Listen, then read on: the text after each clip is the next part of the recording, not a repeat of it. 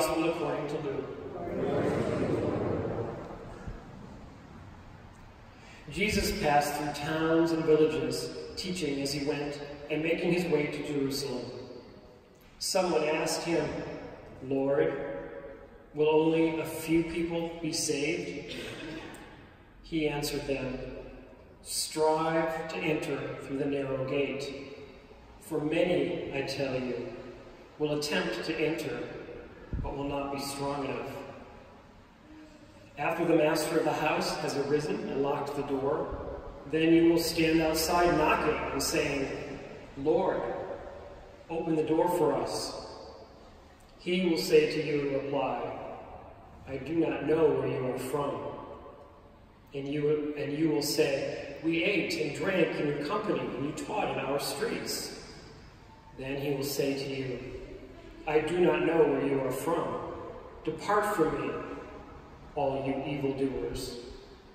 And there will be wailing and grinding of teeth when you see Abraham, Isaac, and Jacob, and all the prophets in the kingdom of God, and you yourselves cast out.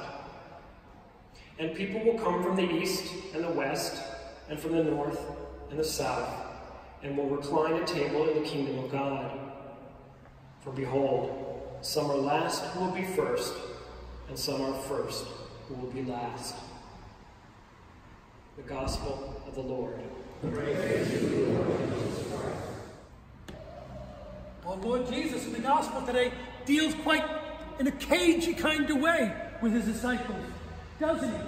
They ask a question about how many are going to make it into heaven. And he never answers their question, does he? Instead, he goes into this rather lengthy discussion about who is going to make it and who is not going to make it. He describes the characteristics of each group, not how many, but what's it going to be like to make the cut or not make the cut. Isaiah begins. He talks, "Look at all the nations where my people are. From that group, my brothers and sisters will be called forth." Hebrews, the letter to the Hebrews, does the same. Paul, I always say Paul, we're not exactly sure that Paul wrote the letter to the Hebrews, but that's a slip. But anyway, the author of the letter of the Hebrews, whoever it was, probably a disciple of Paul, uses the same theme. He speaks to us, the disciples, as sons and daughters, as children of God Most High. And that makes perfect sense, doesn't it? Because let's face it, if you are the children of the master of the household, you won't be knocking from the outside in the middle of the night saying, "Lord, open the door for us." You'd already be in bed on the inside. You would have to be asking to get in at the last minute because you're part, as we would say in my Italian part of Brooklyn, you're part of the family. Alrighty? You'd be already in. And therein, my brothers and sisters, is the key. The nobility that God, the Heavenly Father, bestows on us, that he allows us to call him Father. And he makes us his sons and daughters. On the day of our baptism,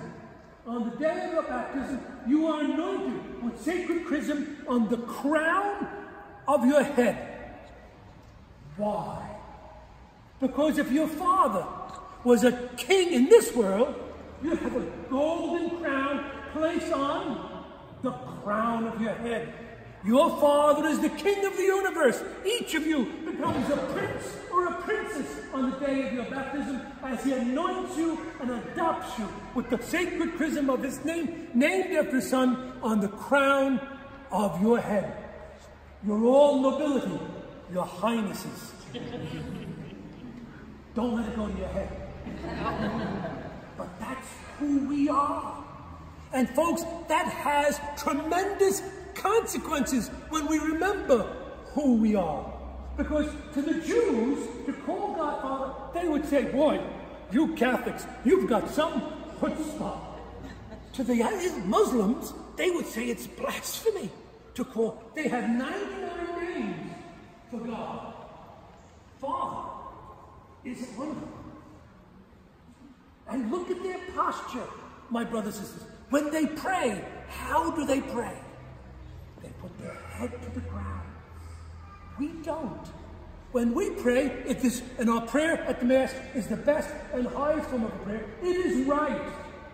It is right and good for you to kneel during the Eucharistic prayer, when the bread and wine ceases to be and becomes, through the sacrament of Holy Orders and the sacrament of the Holy Eucharist, the living and real presence of Christ coming to us in the disguise of bread and wine on our altar. It is right to kneel.